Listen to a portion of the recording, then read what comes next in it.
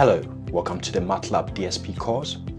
With a programming-based approach, this course is designed to give you a solid foundation in the most useful aspect of digital signal processing. The goal of this course is to present practical techniques while avoiding obstacles of abstract mathematical theories. To achieve this goal, the DSP techniques are presented in a plain language.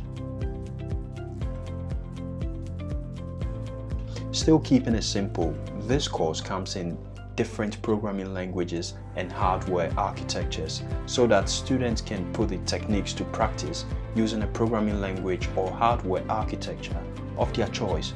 This version of the course uses the MATLAB programming language.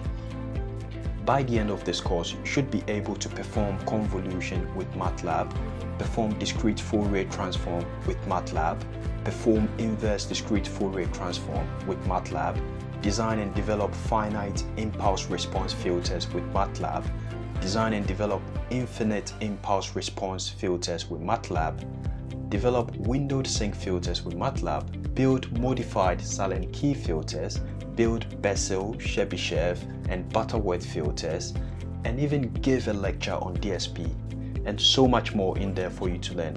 So please take a look at the full course curriculum and I shall see you inside.